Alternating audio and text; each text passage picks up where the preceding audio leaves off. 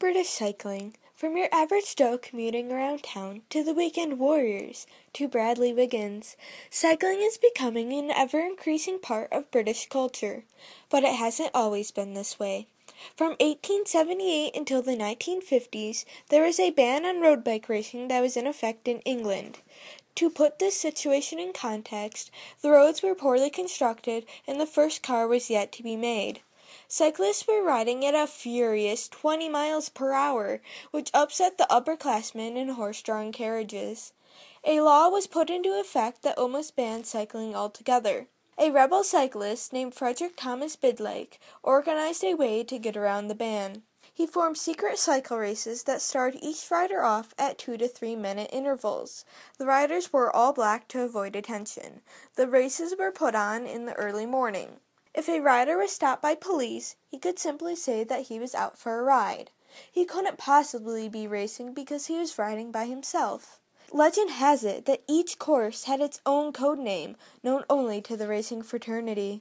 Even after the ban was lifted, time trials dominated British cycling. Even now, there is still a strong time trial culture in the UK. On the continent, riders may enter multi-day stage races without much experience of time trials. But in the UK, time trials are almost a separate sport. It has its own organizing body called Cycling Time Trials. You may be wondering, why does this matter? Or what does this have to do with me? The reason lies in the moral behind the story. One of the men caught up in the end of the ban said this: "To sum up the British road race ban, and why it went on for so long, people don't like change. If a system appears to be working, unless there is a huge number of people against it, things tend to stay the same. It is easier to do nothing than to invoke change. Those who see that a change is needed are often outnumbered and surrender in frustration because of stonewalling by the other side that would rather remain with the status quo."